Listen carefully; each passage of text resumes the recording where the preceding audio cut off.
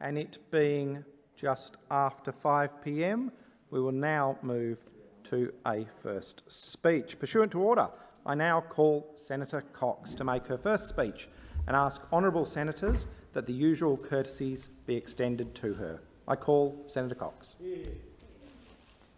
Wula, Mr. President. Nyang Kwel, Dorinda Cox. Nyang Murich, Noongar Bibbulmun Yamatji Yoga. Rear Nyang, Kura Bridia Yoga. Mort Yang Nija Yar. Nyang Mort, Kanyang Yuet, Amangu, Ware Wajiri. Southwest, Rear, Midwest, Gascoyne, Western Australia, Buja. Nyang Maya, Wajak, Buja, Burulu. Nyang Karich, Nija Buja. Nariang, Barang. Ni, Nyang Kanan, Kalkul, Nanawo, Ware, Nambri, Buja. Ware Nang, Wank. Kaya, Nyang, Mort. Kura, Bridia, Mort. Yen, Bridia, Mort. Ware, Yira, Hurling, Bridia, Mort. Benang, Borda. Bridia, Mort. Nyalak, Kala, Kurl, Jong, Yak. Nija, Buja, Nayang, Morn, Mort, Buja. Kedalak, Yay, Yuat, Bil, Bu. Yitang Yang, Wir, Nyang, Mort. I thank you, Mr. President. My name is Dorinda Cox, and I am a strong Noongar Bibbulmun Yamatji woman, and I come from a long line of powerful matriarchs. I belong to the clans of the Kanyang, Yuet, Amangu and Wajiri peoples of the southwest and midwest regions of Western Australia. I acknowledge and pay my respects to the stolen lands we meet today and belong to the Ngunnawal and Ngambri people of this area. I pay my respects to their elders past and present and their emerging leaders who we nurture, love and support for the future generations who will continue our legacies. Sovereignty of this country remains as there are no treaties with the First Peoples of this country. I start this speech today in the Noongar language, the ancient mother tongue of my Noongar Bibbulmun people where I live, work and raise my children. I call Burulu, Perth, my home. The two Dingo Dreaming tracks are where I grew up as a child, in Walyalup, which is also known as Fremantle. I want to acknowledge my mother Margaret, my brother Michael, my daughters Ailish and Kira, and the rest of my family and friends who are not joining us here in the chamber today due to the COVID restrictions of quarantine, but are instead watching us online. Firstly, it's not the same providing this important and momentous speech without having you all here with me. But I can feel the love, support and energy that you are sending from afar today, and I'm comforted knowing that you are here with me in spirit. I'm well aware that these sacrifices I will be making starting today and in the future serving as a Senator for WA will and do matter to you personally, and that through my work we will be able to see the impact of what it will have on the lives of so many. Thank you for generously allowing me to do this with your blessing, and more than ever, I want you to know that this is possible because of you, and this is your legacy too. I've travelled from my home state, the 5th strong Greens woman from the West. And I thank those who have welcomed me to this country today, Billy, Leah, Paul, Janara and Jason at the Tent Embassy this morning. And I also extend that to all of those here in this place. I would like to acknowledge my First Nations colleagues in this chamber and in the House, my sister and Greens colleague Lydia Thorpe, Senators McCarthy, Dodson, Lambie and MPs Ken Wyatt and Linda Burney. It's a humble privilege to join an esteemed group of First Nations political leaders past and present who have paved the way for us to represent First Peoples in this country and their issues in these political forums. It was the year 1994 when I first travelled here to Canberra as a 17-year-old fresh-faced young girl just out of school, visiting my mum who was working for the Commonwealth at the time. Whilst visiting the public gallery here, I read the Redfern speech from former Prime Minister Paul Keating. It was at that moment that I felt he understood the impact of mine and my family's story. One which is shared across many families and communities, etched in our past but also in our present. In particular, when he said, "We removed the babies and we smashed the traditional way of life." And as I reflected recently, this was a significant moment that sparked my interest in politics. But as I sat in the chair outside posing for a photo, I knew there were no black politicians here in this parliament since Neville Bonner as a Queensland senator in 1993, and it would be another 5 years in 1999 till Aidan Ridgway came here as a New South Wales senator. It is my dream to recreate this moment, and like others, for so many other First Nations and Australian children, boys and girls, to spark their interest in participation in our political systems. Rather than the sorrow and discontent I hear in their voices when they talk about our current systems and our representation. One that I constantly hear that doesn't represent them or their future, particularly on climate action. I want every young person in this country to believe that regardless of your background, one day you could be standing here providing your first speech too, and that you have the right to belong in this system that should represent you and your issues. I pay my heartfelt gratitude to my party, the WA Greens, who took the step of making me the first First Nations woman from WA to the Senate. I thank the members for your confidence in me and your investment in our grassroots movement. Together, our vision is to continue this work of fighting for a future that prioritises our people and our planet. I joined the Senate to follow the important and unforgettable legacy of my predecessor, Rachel Siewert. Rachel's work, as many of you know and have commented on recently, over 16 years, her amazing drive, tenacity and leadership, working across all sides of this place in what we commit ourselves to do as part of our responsibilities. It's not my intention to replace her here in this place, but to continue with her same admirable dedication, passion and commitment to our work for the Australian people. And I sincerely thank you, Rachel. My message to my people in my wonderful home state of WA, it's my honour to be your senator and to represent your voices and issues of our diverse people, place and circumstance, which is our footprint, which is sometimes forgotten here in the federal parliament.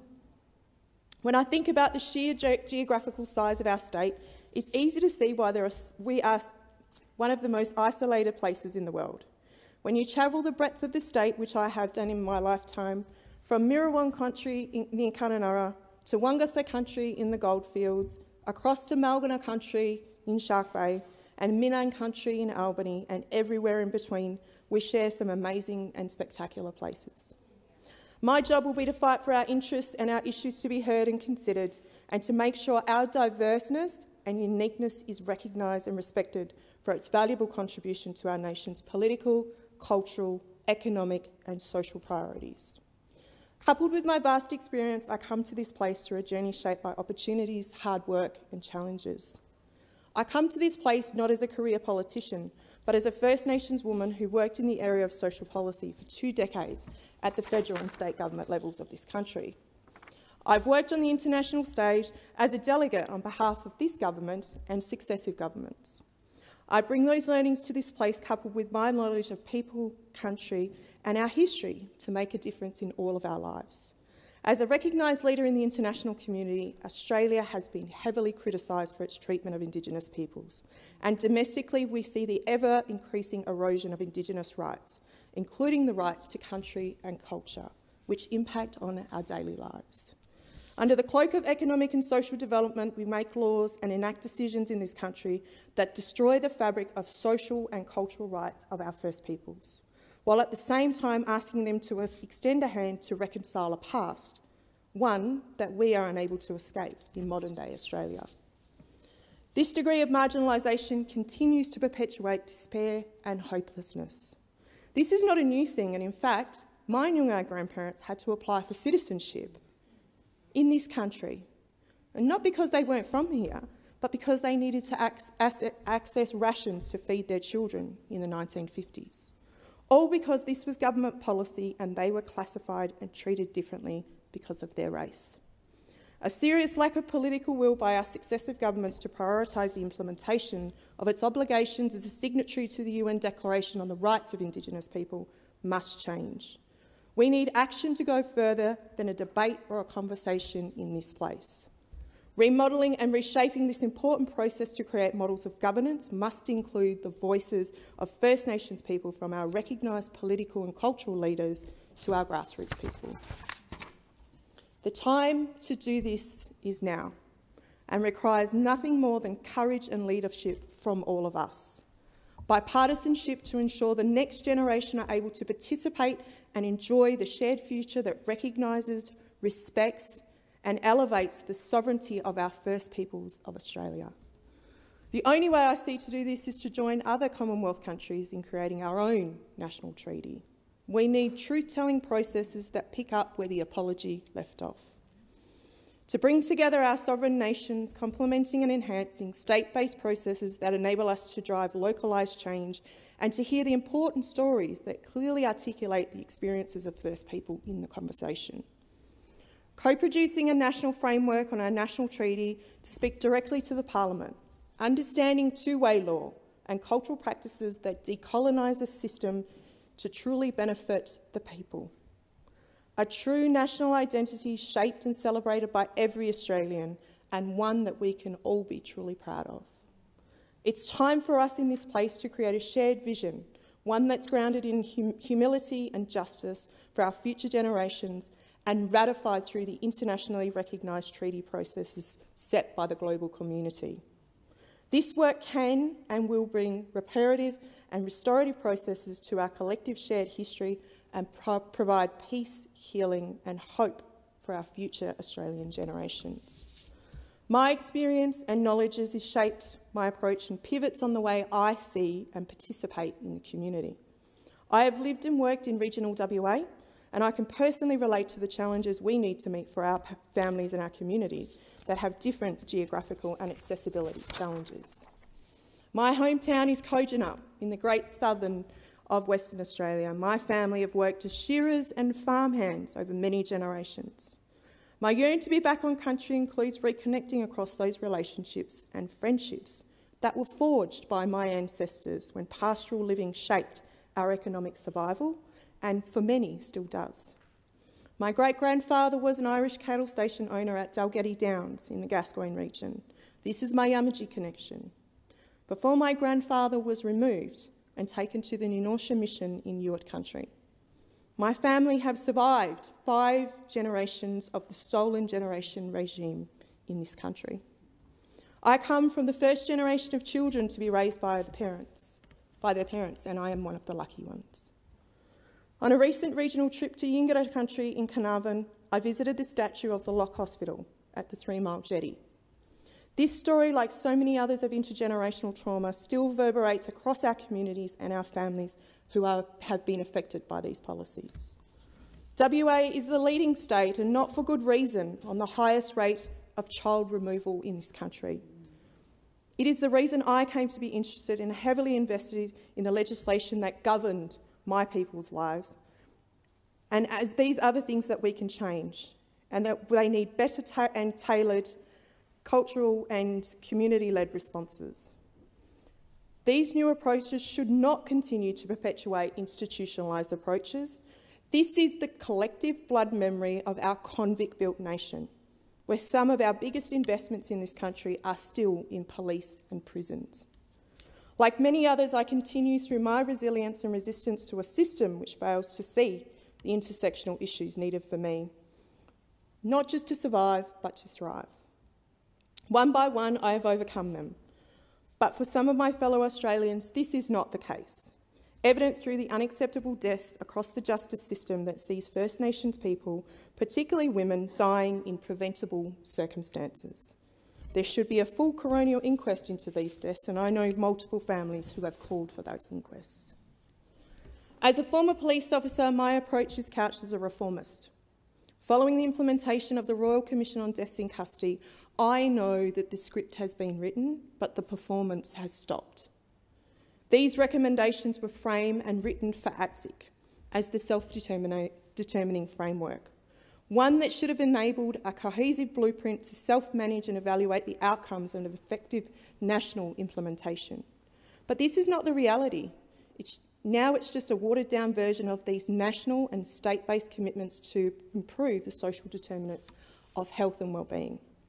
Under the guise of closing the gap, we are prevented from dismantling the discourse that is the school-to-prison pipeline. Governments continue business as usual until there's a front-page news story of a death in police custody. This should raise an eyebrow, but these days I'm not even sure if it makes a mention in the media summary to the relevant minister. But in First Nations communities across this country, it's a constant triggering and cold reminder that there is no political will at all levels and sides of this political divide to stop those preventable deaths. In my home city, Boorloo, Perth, 56 homeless people died in 2020, 44 to August this year, and 1/3 of those are First Nations people. In this place, we know better, and therefore we should do better to interrogate and improve these systems now. As a staunch black feminist, a single mother of 2 daughters, and someone who's experienced poverty, I've lived in social housing during my lifetime. I'm a business owner who was disproportionately affected, particularly over the course of this global pandemic. I am a survivor and a campaigner of family violence and discrimination. In my 2 decades of work as an activist, consultant to successive governments and an advocate working in the gender equality space, we have to stop thinking of this as only a women's only issue, but a societal issue that disproportionately affects women and children. We have been tackling this issue all wrong and in a vacuum, constantly expecting women to be fixing this issue. Most of all, we've not made it safe for women to call out harassment and violence. In this place, it is our job to provide that safety as a first part of that solution, identifying strategies and committing funding to address the drivers of violence to prevent this from happening to our children and our grandchildren. What we know is that social disadvantage increases the prevalence of violence against women, including state-sanctioned violence.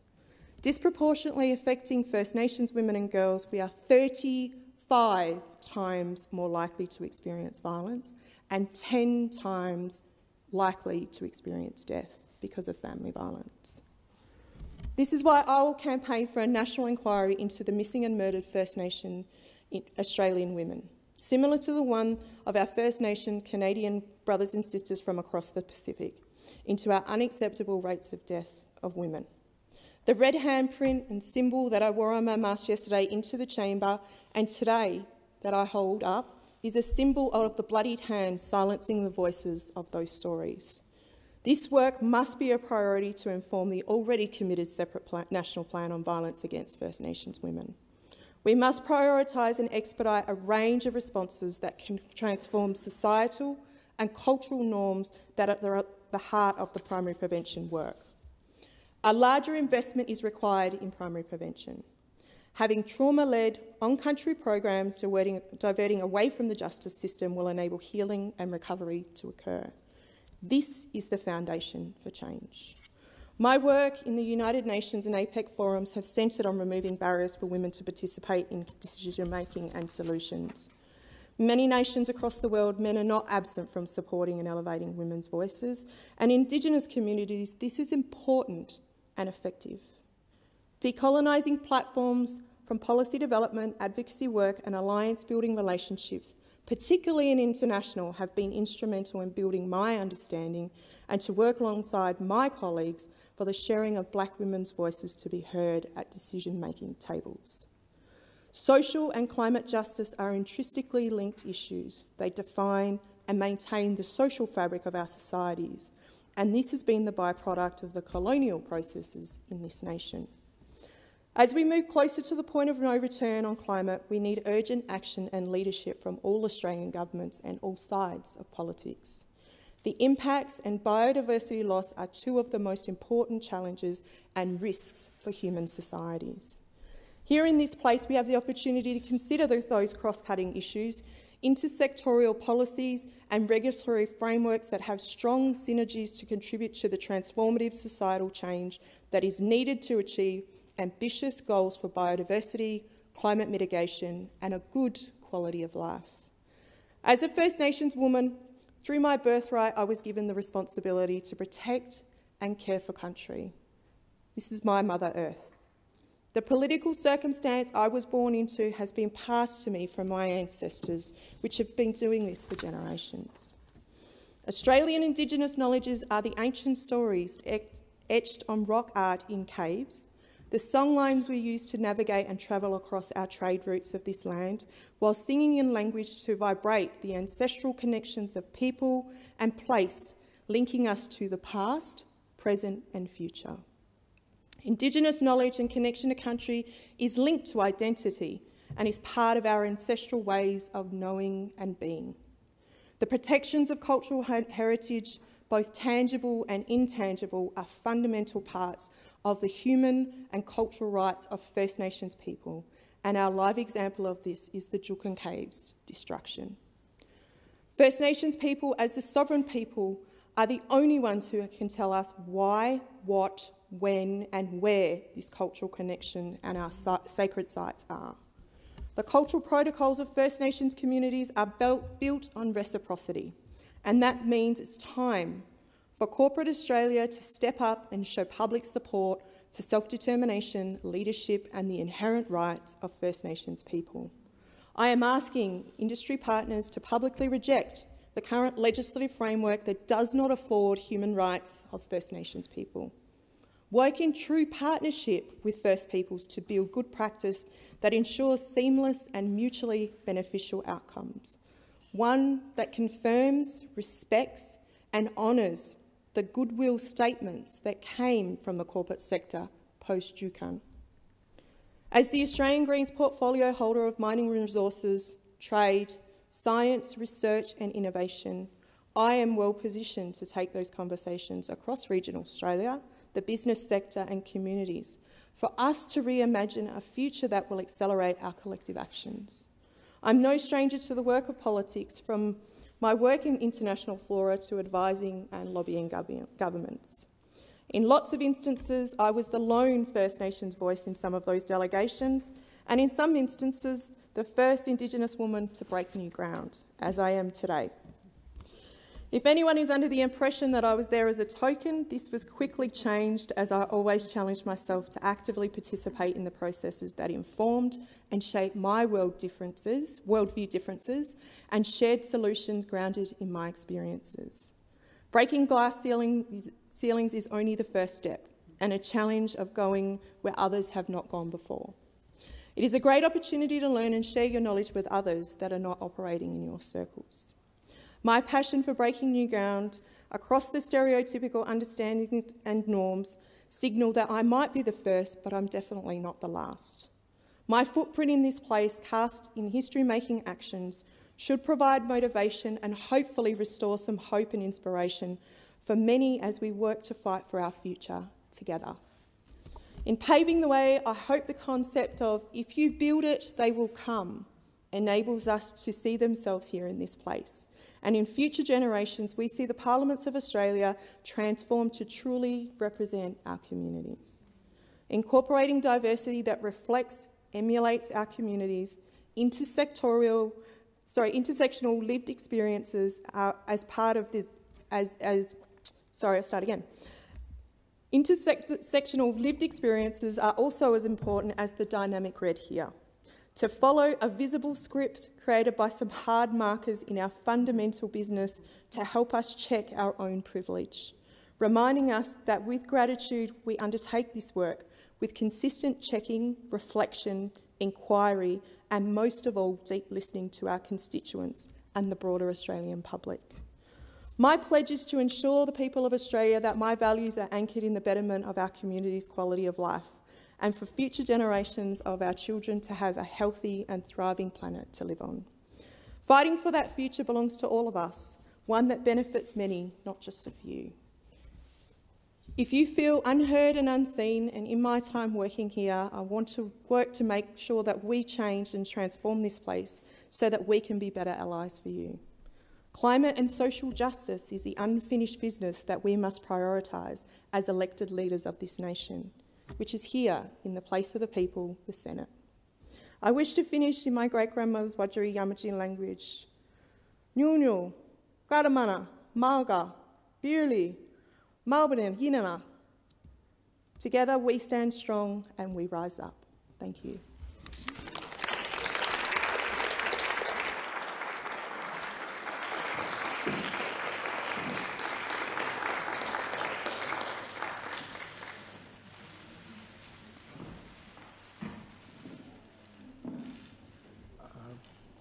Are we doing?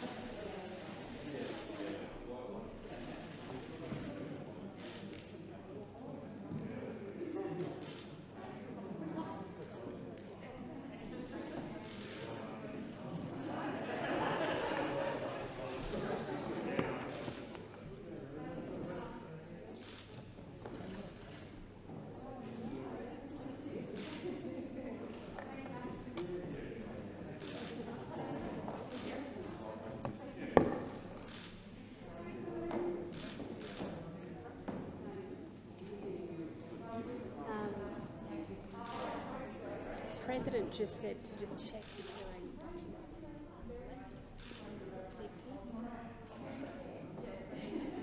Yeah. Oh, okay. Yes.